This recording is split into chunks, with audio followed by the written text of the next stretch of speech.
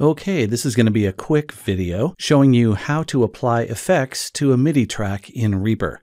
Somebody on the YouTube channel said they were having trouble with this. They asked if they could apply effects to a MIDI track, and I said that you could, and so they tried to do it and said they were unable to. That person had a snare drum on a MIDI track in Reaper, so I have put a snare drum on a MIDI track here. What I have put onto this track is a virtual instrument called Storm Drum with a snare drum. And this MIDI track here has these notes, and those notes with that MIDI instrument attached sound like this.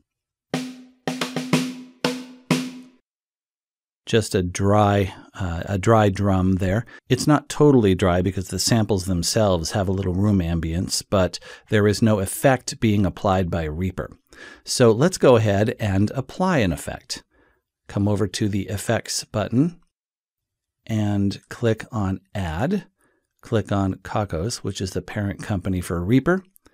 Click on ReaVerb just so we can know for sure whether the effect is being applied. Click on Sweet Verbo.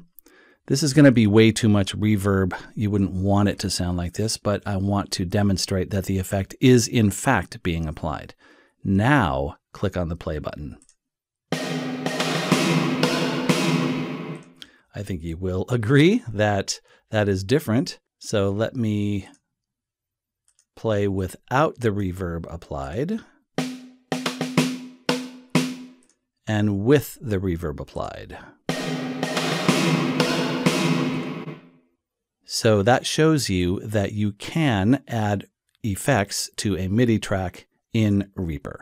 And this is how you do it.